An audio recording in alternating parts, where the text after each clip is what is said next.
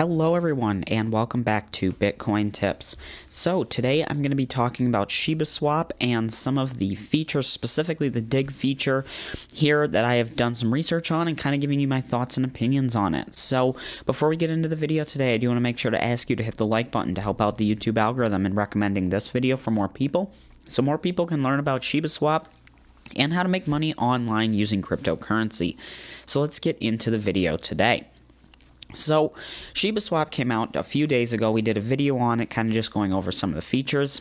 And one of the features that I didn't go too far in depth was dig. And it says there are tons of bones under the ground. Provide liquidity to earn bone. Now, up here at the top, you can see we have the price of Shiba, the price of leash, and the price of bone. Now, bone is worth $4.80 at the time of recording this video. So basically, what you can do is click on provide liquidity, and then once you've connected a wallet, I have my MetaMask wallet connected to it, you would go ahead and just say add liquidity.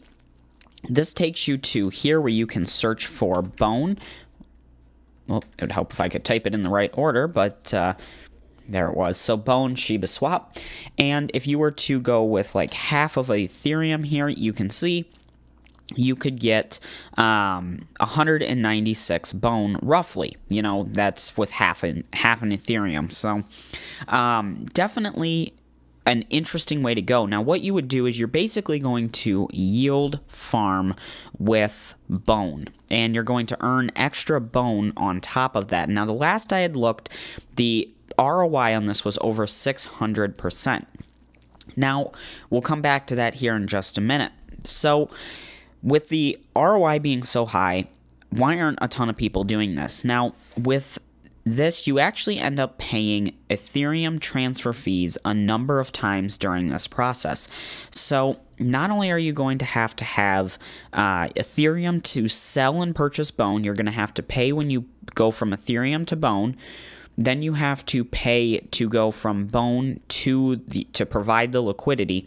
And then there's another fee in there that you have to pay for that on top of that. So you're paying an Ethereum transfer fee 3 times, which can be anywhere from, $5 to $15 to $20, depending on how congested the market is at the time. So that's something to think about as well. So, depending on what the fees are, you could be spending $30 to $40 in fees on top of whatever you're putting in. So if you're only thinking of putting $40 in, you might be actually spending $80. So that's something to think about, and it's kind of unfortunate. Ethereum fees are high, but, it is what it is. It was built on the Ethereum network, so we got to use it. But, coming back to that 600% ROI here.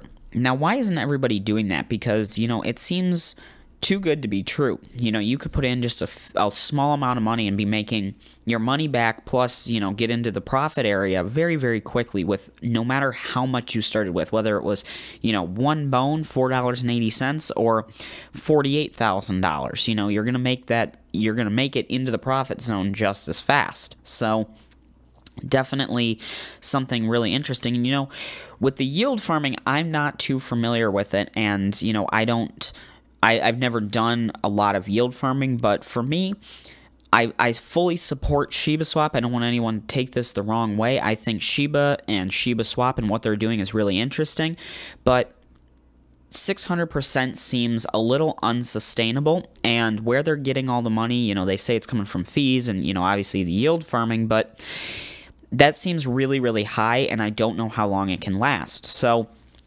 I wouldn't go out and put tons and tons of money into bone just specifically for that ROI.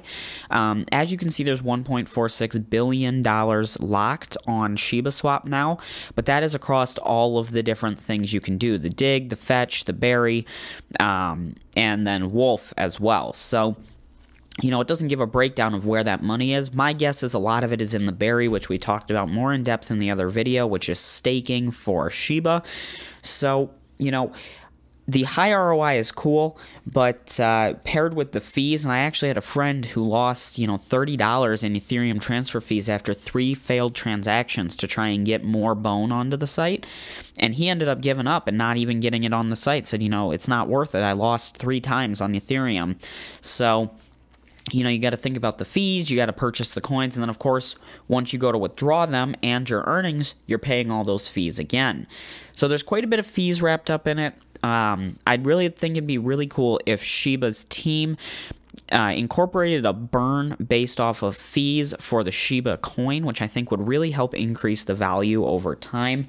But, you know, we'd have to wait and see what they do with that. And I know there has been some ideas proposed around doing a burn based on fees. So hopefully this made a little bit more sense with, you know, Dig and some of the features here on Shiba Swap. If you want to see more videos on this, make sure to leave a like. If you didn't like this video, you know what to do.